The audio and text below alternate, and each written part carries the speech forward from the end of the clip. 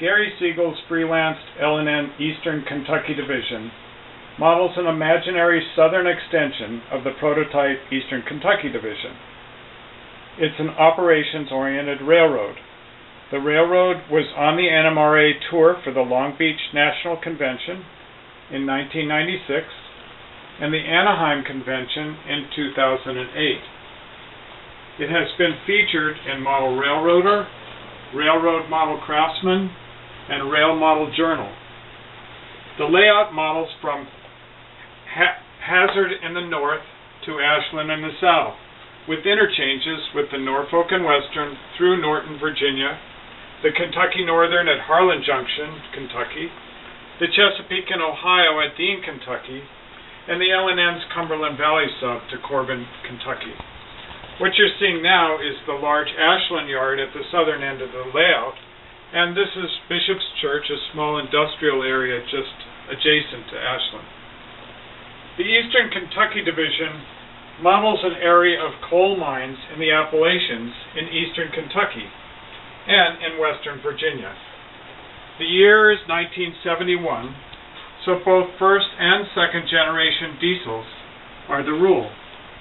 Operation focuses on coal traffic both on and off the line, with mines and coal processing industries distributed in the mountainous Appalachian scenery. Here you can see a large viaduct. This is, we call it the Powell Creek Viaduct, but it's modeled after the Copper Creek Viaduct just south of Appalachia. The Eastern Kentucky is still running its own passenger trains. The 1,500 square foot HO scale layout is fully scenic. Crew staff yards at Ashland, Fowler, Dent, and Hazard.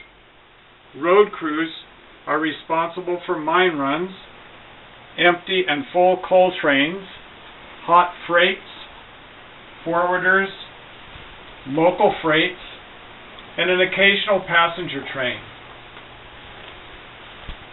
For the CTC session, communication to the dispatcher is via FRS radios. We use a 3-to-1 fast clock, which moves the action along. Car cards and waybills are used to direct car forwarding, and control is DCC using CVP's Easy DCC wireless and wired throttles.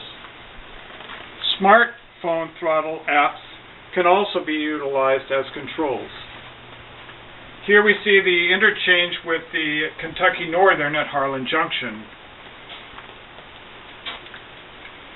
We've moved into the coal country, and you can see one of the coal tipples here at Island Springs. And we'll come back to Island Springs because one of the trains here is the one we'll use as an example as we do the demonstration of the CTC machine. Centralized Traffic Control, or CTC, allows the dispatcher to control signals and switches along a designated territory from a single control panel, not necessarily near the area covered. Under CTC, all trains are of equal status, so there are no first class, second class, third class, or extra trains. Also, there are no written documents authorizing movement like train orders, track warrants, or DTC block authorities. The prototype L&N put in its first CTC in 1943, and the Eastern Kentucky had CTC by early 1949. The CTC board was located in company offices in Ravenna, Kentucky. The L&N Eastern Kentucky Division CTC board here that you see was originally built for the Southern Pacific for use in Roseburg, Oregon. It's a Union switch and signal machine, and it was rebuilt for the Eastern Kentucky Division by Rod Loader. CTC is implemented from the north switch of Clemens to the north switch of Viper. Switch locks are not yet implemented. Handheld radios are used for communication between the dispatcher and the road crews. while a telephone is used for yardmaster to dispatch conversations. Trains are identified using post-it notes while on the railroad. In the real railroad, they would use a train sheet, and we do have train sheets that we do use occasionally. For this video, we will set up a meet between two trains at Glenbrook. So Extra 109 South with two RS3s is a returning mine run at Island Springs with a destination of Glenbrook. It's been holding short of the roadway here at Island Springs to let traffic go through, but it's just delivered the empty hoppers to the coal tipple at Island Springs, picked up the loaded hoppers to take back to the marshalling yard. It needs to use the main to access the Fowler Coal Yard.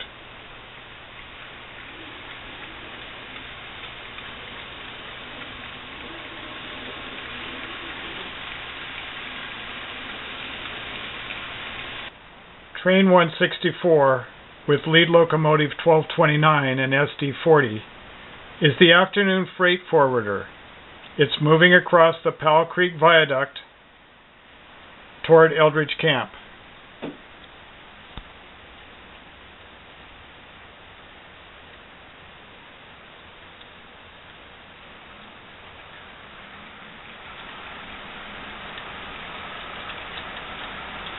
Its final destination is Hazard. However, first it has to do some work in Dent. So we'll follow this train along as we set the CTC.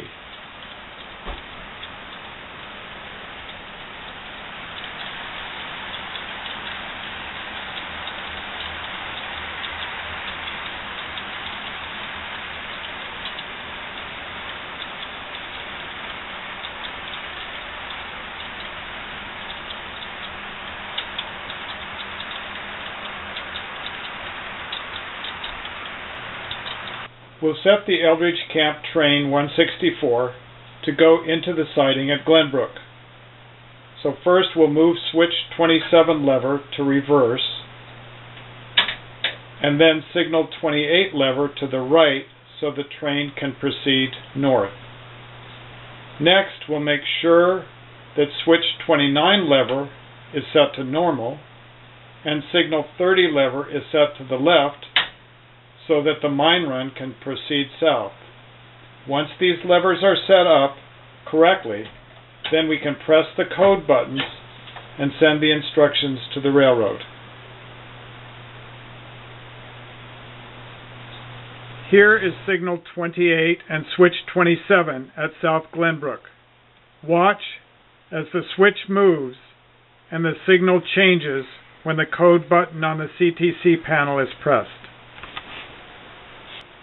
So signal 30 at North Glenbrook changes when the code button on the CTC panel is pressed. Now we can set the switch and signals between each train's destination and their current location, working from the destination back toward the trains. Make sure the switch levers are set for normal and the signal levers are set for the appropriate direction. Then press each code button. You'll notice that it takes a little bit of time before the lights come on the panel while the machine works.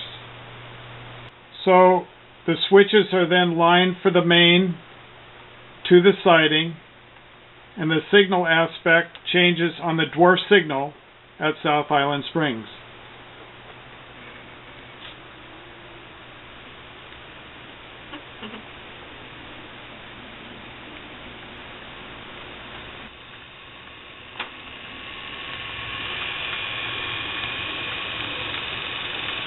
When Extra 109 South gets to the next signal, they'll see a yellow over red signal.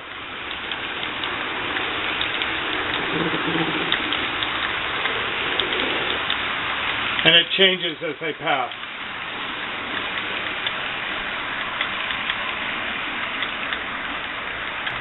As each train proceeds, the CTC panel shows their progress. a light will illuminate when a train is in the block. Once each train enters the interlocking and the locomotives pass the signals are knocked down to red. And you'll notice that change on the panel as the train goes through the interlockings.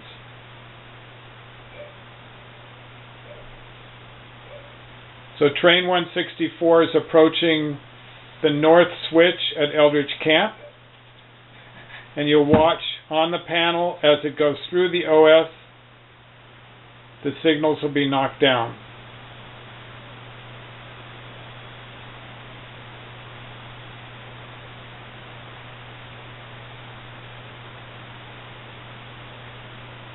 Just like that.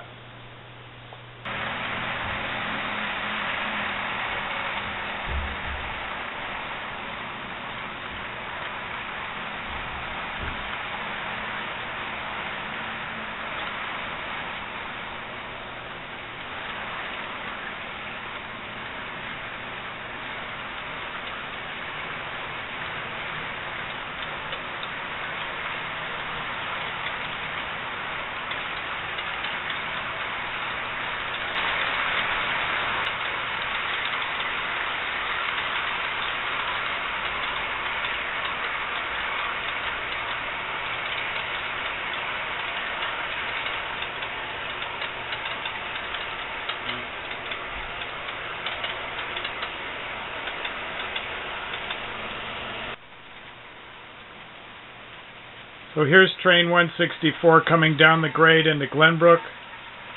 You can see the Fowler marshalling yard, coal marshalling yard in the foreground. Train 164 will see a red over yellow signal indication showing the turnout line for the siding. As it goes through, it will knock down the signal, so following trains will have a red over red. If you note down the tracks, the mine run has already arrived and is holding the main.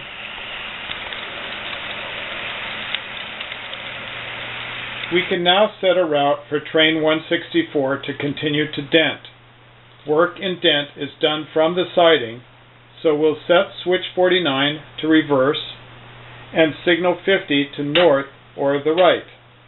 This can then be coded. We'll confirm the switches from Dent through Kyles Ford and Island Springs, again working from the destination to the current location of the train on the siding at Glenbrook. And make sure that the switches are normal, and then set the signals for northward and code each one. Finally, we'll change switch 29 to reverse to allow train 164 to enter the main, and set signal 38 to northward and code this.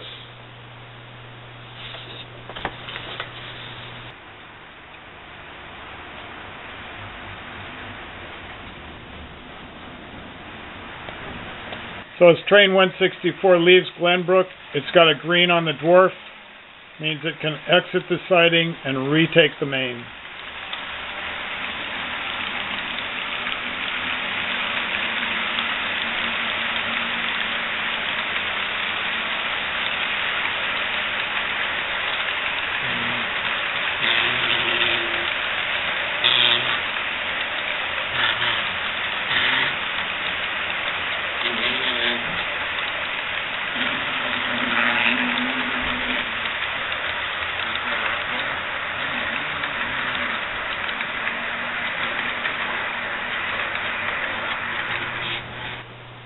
So there you have it.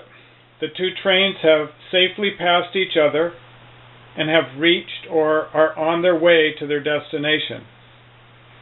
We hope you have not only enjoyed this video, but learned a little bit about operation under centralized traffic control.